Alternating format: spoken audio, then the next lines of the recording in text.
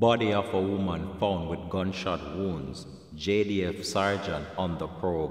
Hi again and welcome. This is Links 007 TV News Report, and we'll be right back with the full details to come. If it's the first time you're watching, please remember to like, share, subscribe to our channel.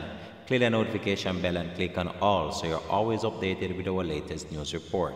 We'll be right back. Welcome to Links 007 TV News Report, providing you with the best in local and international news updates. This is a place where you can get the most reliable and informative news information. Links 007 TV News Report. Welcome back and thanks for joining us. This is Links 007 TV News Report. A Jamaica Defense Force sergeant is now in custody as a probe commenced into the killing of an unidentified woman on Caledonia Avenue, Kingston 5 on Saturday, February 26th.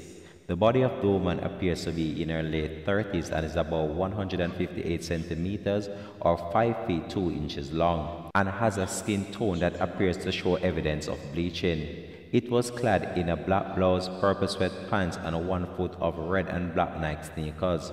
Reports from the St. Andrew Central detectives are that at around 4:20 a.m., the Crossroad police responded to an assignment of a motor vehicle accident. On arrival of the team, a grey Honda Fit motor car was seen and a woman's body was seen protruding from the front passenger seat with what appears to be multiple gunshot wounds.